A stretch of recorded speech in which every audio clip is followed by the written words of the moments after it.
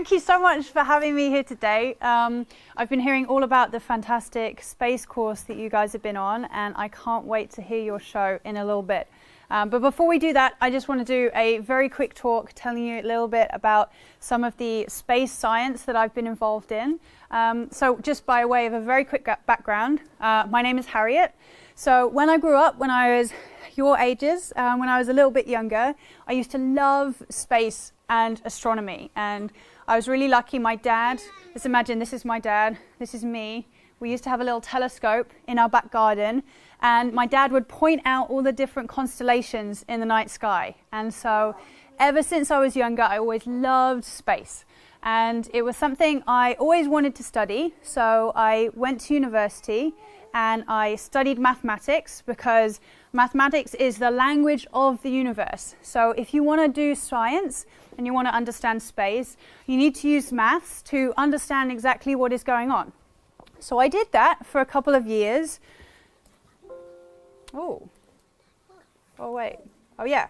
And now what I've been doing for the last year is I've been studying the planet Jupiter. So this isn't, yeah, no, you can see this, right? You can see what this is, yeah? So this is the planet Jupiter. So planet Jupiter is the largest planet in our solar system. It's absolutely ginormous. So each of these storms that you see here, this storm here is called the Great Red Spot. And that is a storm on Jupiter that's about 2 times as big as the Earth. So if you imagine that instead of the Earth being a planet, it was twice as big and it was a giant storm, it would look just like that on the surface of Jupiter. So that's pretty cool, huh? And so what I've been doing over the last year is trying to understand all the different types of storms that we see on Jupiter. And so the reason that we can do this is thanks to a spacecraft that is orbiting around Jupiter right now. So this guy here, this is the Juno spacecraft. And so NASA, the American Space Agency, sent this spacecraft to Jupiter all the way. It took 5 years to get there. That's because Jupiter is super, super far away. And what it's doing is it's orbiting around Jupiter. And so, okay, I'm going to do a little experiment here, and I need a couple of volunteers. Does anyone want to volunteer? Okay, right. I'm going to go with Layla number 1. Up you get. Okay, so, Layla number 1 and number 2. Great. Okay, right, come on. Okay, so I'm going to give one of you, which one of you wants to be Jupiter, and which one of you wants to be the Earth? Jupiter. You can be Jupiter? My favorite. Jupiter. Oh, it's going to be too hard. Okay. Jupiter is my favorite planet. Okay, right, so, right, you can be Jupiter for now, and you guys can swap later. Okay, right, so if you want to turn and face everyone. Okay, so if we shrunk Jupiter down to this size, Jupiter would be about this big, okay. How big do you think the Earth would be if we shrunk it down by the same amount? Do you think it would be this big, this big, this big, this big? This big. You think it's the same size? Remember, Jupiter's really big, so the Earth's going to be smaller, right? Keep going. Should I keep going? Anyone know how big the Earth should be? This big, little, Oh, I see someone's got their hands really close together. Okay, you got the right answer, because the Earth would be this big. This would be the Earth if that was Jupiter. Okay, so you get to be the Earth. Okay, there you go. Right? Okay, now let's imagine that Jupiter is this big and the Earth is this big. How far apart do you think they are in space? I think this. Yeah, you think they'd be this far apart? Yeah? Anyone else? Do you think they'd be closer? Further apart? Okay, right. Come on, Layla. Let's move this way. Okay? Keep going. Jupiter, you stay where you are. Okay, this far or further? Even further. Okay, come on, Layla. Oh, keep going. Right. This far? A little bit further. Okay, I'm going to stop it there because it's a trick question, because we'd have to make Layla walk 2 miles until they were far enough apart. So Earth and Jupiter are really, really far apart, and that shows you how big space is. Okay, well done, Laylas. You can sit down. You can keep your Earth. You can keep your Jupiter. Excellent. Okay, round of applause for Laylas. Okay, so Jupiter is really big. It's really cool. We have these amazing storms on it. And so what I've been working on is discovering new storms. So every time we've seen Jupiter so far, we go round its equator. So that's kind of like looking at the middle of the planet. And we haven't been able to see what's at the north and the south pole of Jupiter until we got this Juno spacecraft. So the Juno spacecraft discovered that there are these amazing storm systems at the south pole of Jupiter. And this is actually a picture of the south pole of Jupiter. So this isn't exactly what it would look like if you looked with your eyes. What we're looking at here is through infrared light. So instead of the visible light that you see with your eyes, this is infrared light, which is just a slightly different type of light, but it's exactly the same concept. And here you can see there's 5 storms around the outside and 1 storm in the middle, and each of these storms is 4,000 kilometers across. So that's kind of like the distance from here to New York or something like that. So it's like really, really big, each of these storms. And so what I've been doing in my research has been trying to understand why we get these storms looking the way they do. Because on the Earth, if you had 2 storms really close together, what would happen is they'd just merge into each other and they'd just turn into like one superstorm. But we've been looking at these storms, yeah, exactly, right, yeah. But we've been looking at these storms for over a year now, almost 2 years, and they stay in this really regular pattern. And so what we're trying to do is understand what is going on. And so to do that, we do science, as every good scientist does. And so what we do is we try and turn this problem into a science question, and we do a scientific experiment. So we take our image of what Jupiter looks like, and instead of working with Jupiter itself, because, you know, Jupiter is really big, it's really far away, and these storms take ages to move, so we can't use them as our experiment. We have to create our own experiment in a computer. So what we do is we take this image, and we create a computer simulation that essentially recreates what we see at Jupiter, but instead of doing it with the actual planet, we do it with our computer. And then, if we're lucky, yes, what we can do is run these computer simulations. So here is one of the computer simulations that I did. And what you can see is instead of all these storms staying in this nice pattern like we see on Jupiter, they all kind of fly apart, right? And it all kind of goes wrong. And so that's one of the fun parts about science, is you never really know how it's going to work out. And that's why you've got to do lots of different experiments to try and test what's going on and understand what's happening. So this is the kind of thing that I've been doing, is trying to understand how these storms exist and why they're so weird and wonderful. So if any of you guys have any suggestions, I'd really like to hear them. Okay, so one of the really cool things about space is that it's really, really awesome, right? Okay, so here, this is the dwarf planet Pluto. So this is an actual picture of Pluto that we took with the New Horizons spacecraft. So this is a spacecraft that left the Earth like 15 years ago, and it's been flying all that way through the solar system. And a couple of years ago, it went past Pluto. It said hello. It took this lovely picture. And just a few days ago, it went past what's called a Kuiper Belt object. So the Kuiper Belt is the furthest outside part of the solar system, and it's full of these asteroids and meteorites, and this is one of them. It's called Ultima Thule, and this is a meteorite that is kind of looks like a snowman, right? Does anyone else see the snowman? Yeah. And so this picture was only taken a few days ago, and this spacecraft pinged it all the way back to Earth, 4 billion miles back to where it came from. Now these pictures here, these aren't real science pictures, right? This is an artist impression of what it would look like on our nearest exoplanet. So I heard you guys have been learning about exoplanets as well. So hands up if anyone can tell me what an exoplanet is. Yes? Exactly, a planet out of our solar system. So this planet isn't orbiting around the sun like Earth and Mars and Venus and Jupiter. It's orbiting around this star here, which is called Proxima Centauri. So that is the star that is the closest to the Earth. And we now know that there is one planet going around this star, and it's about 3 light years away. So that means that if you were traveling at the speed of light, it would take 3 years for you to get from the Earth all the way to what this planet is here. And someone here has drawn like a nice artist impression of what it might look like on that planet. And here is another one as well. And the point I wanted to make here is you get so many incredible space pictures that come through the internet, and sometimes it can be really hard to tell which ones are real and which ones aren't real, you know, because they all look so realistic. And the way that we try and tell the difference between what is real and what is not is by using the scientific method, which is what all of you guys have been doing in your course. So, the scientific method, super simple. You ask a question, you make an observation, you form a hypothesis. So that means you have a guess or an idea about what you think the answer to that question might be. You then conduct an experiment, you analyze the data, and then you draw a conclusion, okay? And so this is done in a whole host of areas in space. This is a picture of a woman called Jocelyn Bell Burnell.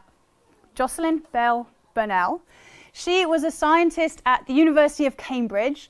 She built her own telescope, and her telescope was designed to detect radio waves. So these are the kind of waves that you use when you're listening to the radio in the car, things like that. And she wanted to detect, she wanted to use these radio waves to understand the universe and understand the galaxy that we live in. And so what she'd do is she built her telescope and she detected these different radio waves. So you can see this line, this is the data that she's getting in from her telescope. And there's this kind of funny thing going on here that she discovered. Right? There's this little kind of extra spike in the data that she wasn't really sure what it was. And so, when she saw this, she actually called the signal LGM1, which stood for Little Green Men, okay? Because she didn't understand what this signal was. So she thought, well, maybe it's aliens. Maybe I'm the first person on the Earth to discover aliens. But as all you scientists know, right, extraordinary claims require, oh no, you can't see it. You can read it on the ceiling and then continue, okay? Extraordinary claims require extraordinary evidence. So this means if Jocelyn Bell Burnell was going to say something as extraordinary as, I've discovered aliens, she needs to have some pretty impressive evidence to make sure that that's true. So before going to all the news outlets across the world and telling everyone that she'd discovered aliens, she did a lot more work. She did some more experiments. She tested her data. She went through the whole scientific method. And what she realized is that her strange little signal, when she was looking at the signal moved across the night sky with the stars. And from that, she knew that that signal wasn't coming from the Earth, because if it was coming from the Earth, it would stay in the same place. And the other thing she realized is that she discovered another signal somewhere else in the other side of the solar system, in the other side of the galaxy. And from that, she realized, well, if there's little green men talking to me on one side of the galaxy, it's pretty unlikely that they're also on the other side of the galaxy talking to me as well. And so what she realized is that she hadn't discovered little green men, she'd actually discovered a new type of star.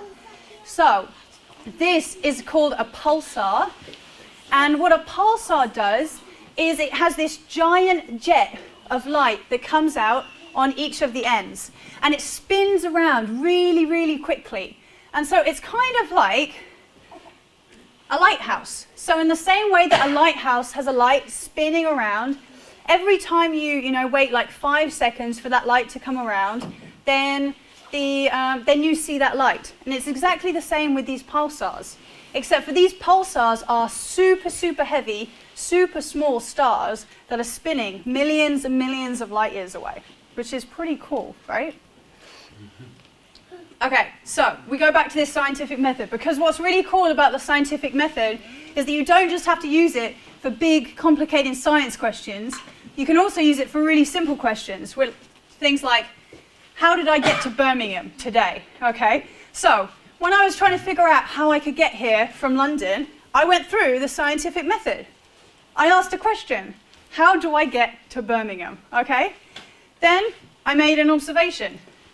Okay, one, Birmingham is a little bit far away from London. I can't just walk there, okay? So what kind of transport am I going to use? I formed a hypothesis. Okay? Hypothesis 1 is I cycle to Birmingham. Hypothesis 2 is that I get the train to Birmingham. Okay? These are 2 good options, right? Okay, so hands up. Do you think I should get the train to Birmingham? Yeah? Do you think I should cycle to Birmingham? Okay, we've got some very exercise enthusiasts in the audience. This is great. Okay. So, next thing I do an experiment, right? I go on Google Maps. I see how far it's going to take me to cycle and get the train to Birmingham. And then I analyze the data and I draw a conclusion. Okay, spoilers here. So, I did my science, okay? We have hypothesis 1. I cycled to Birmingham, okay? Guess how long it would take to cycle from London to Birmingham, guys? 10 hours. You are good at reading. It is 10 hours and 30 minutes. Okay, it's 126 miles. That would take me quite a long time. I would have had to set off at 3 a.m. in the morning to get here, okay? No spoilers, but I had a little bit more sleep than that, okay? The other thing I could do, hypothesis number 2, I could get the train, okay? Good old National Rail tells me it's going to take less than 2 hours on the train, and I can sit and read a book. It's great. Okay, so, big time difference. And this is science, right? This is exactly what we're doing. Every single day, we're using science and the scientific method to help us make decisions about the ways that we live our lives. So everyone in this room is a scientist. Okay, so I just want to bring it back to space, because that's the whole point of this workshop, right, is space. And what has space done for us? So again, I want to put a question out to the audience. What do you... Oh no, the Earth is gone. Okay, so hands up if you can think of something that space has done to help you in your everyday life. Yes? It gave us gravity. Yeah, exactly, right? If we didn't have the universe around us, if we didn't have science, then we wouldn't know about gravity. We wouldn't be stuck to the ground right now. We'd be floating off. Fantastic. Yes, Layla? It gives us a world. Yeah, exactly. If we didn't have space, then 1, we wouldn't have all these cool planets to discover, right? We wouldn't have nice stars to look at in the night sky. Yeah. We didn't have the sun. Yeah, if we didn't have the sun, then we wouldn't have daytime, which means that it would be pretty cold the whole time. And if we didn't have the sun, then we would just be, we wouldn't be able to go around it. We would just be, floating through the galaxy, kind of homeless. It'd be a little bit sad. Yeah. Yeah, okay. So what do we need the moon for? Can you think of anything that's useful for the moon? Why do we need the moon? Because it helps us, gives us light when it's night. Yeah, it does that, but it's not very good, is it? It's still quite dark at night. Anything else that the moon is useful for? I'll give you a suggestion. It's a little hint. Okay, I need to be better on my hints. Okay, yes, okay. Tides, yes, exactly, yeah. So we need the moon to give us tides. If we didn't have the moon there, then we wouldn't have this giant lump of rock going around the Earth, using gravity, pulling the water away from the surface of the Earth, which is what gives us tides. I don't know how useful tides are, but we wouldn't have them otherwise. So. Yes, okay, one more and then we'll move on. We wouldn't have science. We wouldn't have science, exactly, right? And science is so important because, as we said, it's the way that we understand the universe around us. So I guess that's kind of like a little loop, right? If we didn't have science, then we wouldn't know things, and if we didn't know the things, then we wouldn't have science. Okay, here's some other things that space has given us, okay? So, if we didn't have space, you would not have Netflix, YouTube, all these things on TV, okay? So the reason for that is that all of these things rely on the internet and satellites. So right now there are hundreds, if not thousands, of... I'm going to have to capture the Earth, otherwise it's going to keep... Okay, if we didn't have all these satellites around the Earth, then we wouldn't be able to have things like satellite TV. Google Maps wouldn't work because Google Maps uses satellites to tell us about where we are in the world. We wouldn't have the internet because, again, the internet uses satellites. That's the way we get data from across the world really, really quickly. And we wouldn't have this nice gentleman telling us what the weather is like in Australia. In fact, we wouldn't have weather forecasts anywhere because, again, we use space to be able to look at what the weather is like across the world, and that helps us make predictions every single day. Okay, Oh yeah, okay, I forgot I had this. So this is really cool. So this is amazing. This is a picture of an island in Indonesia. This picture was taken on the 17th of December, okay, and it was taken by a satellite in space. This isn't a picture that was taken from the ground. This is taken from a satellite really, really high up, orbiting the Earth, and as it went past this island, it took a picture. And what we can see is over the course of a few pictures, you can see this volcano erupting over the course of a week. And this is incredible because these kind of images are really, really useful if we want to understand disaster events, if we want to understand volcanoes or earthquakes or landslides or tsunamis. Being able to take pictures of the Earth every single day like this help us to understand what these events are and how much damage they're going to cause. Yes, question. This was all recent. Yeah, so this was taken, this photo, this one right here, was taken on the 2nd of January, 3 days ago. And so this is really, really powerful stuff because you can take a picture of the Earth, and this company Planet, they have satellites orbiting the Earth across the world, and they take a picture of the Earth every single day. And that means that you can look at how your crops are changing. If you're a farmer, you can look at how much your crops are growing over the course of the year, and that can help you plan your business. If you live in Indonesia, it can show you how this volcano is changing and whether you need to evacuate your home and save thousands of lives. So all this kind of stuff is because we've got satellites in space that can help us with this information. Okay, final slide. So you guys have all been doing space. Okay, hands up if you like space and you've enjoyed your course. Okay, that's great news. Because if you enjoy space, then there are so many things that you can do with it, okay? And being interested in space doesn't mean that you have to be an astronaut. It doesn't mean you have to be a rocket scientist. But you can be an astronaut, right? You can be like Tim Peake.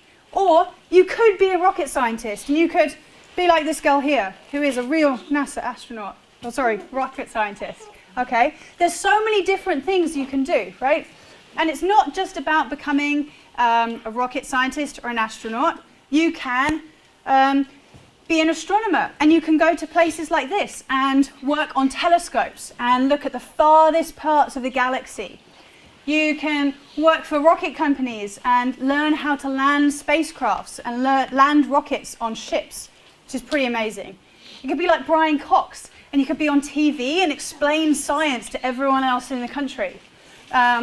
You could be an artist. So if you like space and you like art, you could be a space artist, right? And you could have your job be imagining these science worlds and drawing them for everyone else. You could be a writer, and you could write about the latest space news. And there's so many different things that you can do if you're interested in space. So the only piece of advice I have for you today is find that thing that you're passionate about and keep studying, keep following it, and you never know where you might end up. So that's all from me. Thank you very much. I would love to take as many questions as I possibly can. Thank you. Should we give a round of applause?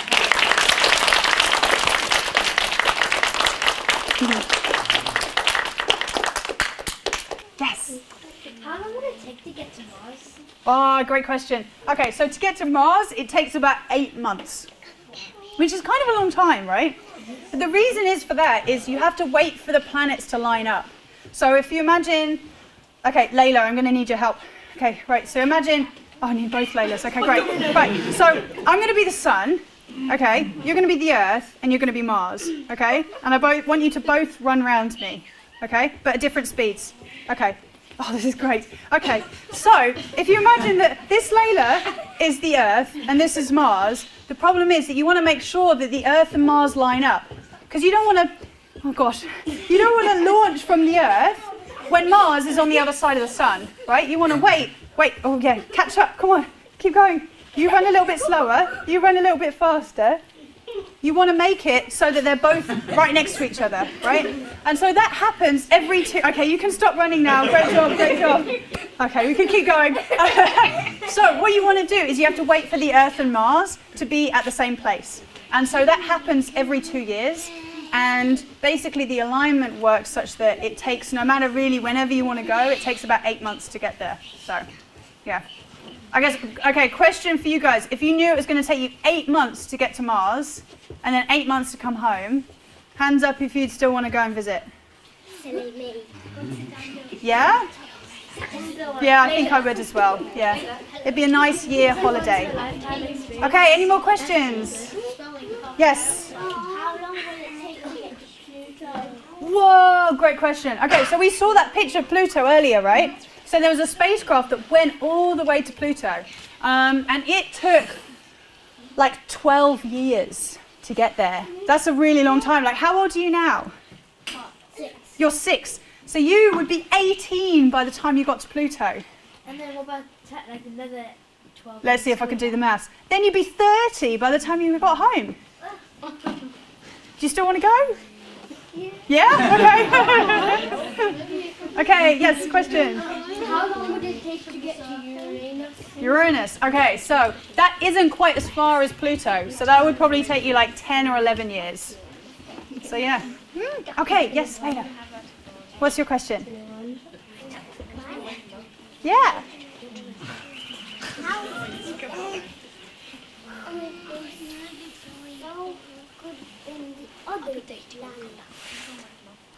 So what was that about the Earth? How could we live on this planet? Oh, so Layla's question is, I think, how can there be life on the Earth? Is that right? Because we haven't discovered life anywhere else in our solar system. So that makes the Earth really, really special, right? Because not only does it have small little bugs, it also has people and complex civilizations. And like that's pretty extraordinary. And we haven't discovered anything like that anywhere else. So the Earth is pretty special for a lot of reasons. One of them is because it's in what's called the Goldilocks zone. So, you know, it's not too close to the sun, like Mercury. Mercury gets really, really hot. And it's not too far away from the sun, like Pluto, which is really, really, really cold. It's just right. And so that temperature means that we can have liquid water on the Earth. And that's one of the things that's really important for life. Layla. What's the furthest planet from the sun? Oh, that's a great question. Okay, so that's quite a contentious one, because if you'd asked me 10 years ago, I would have said it's Pluto. But now we think actually that Pluto isn't really a planet. It is. Oh, well, okay, maybe It's really yeah. So the reason why, and this is really interesting, because really, at the end of the day, it's just a definition, right? But Pluto is really, really small, and we actually know that there's a lot of other, what we call dwarf planets, really close to Pluto as well. So the Earth has its own path around the sun, right? Nothing else is getting in the way. But with Pluto, it's not just Pluto, it's also Makemake and Haumea and all these other dwarf planets that can be even bigger than Pluto, still going around the sun at the same distance. So I would probably say that Neptune is the furthest planet, but there's lots and lots of dwarf planets like Pluto there as well.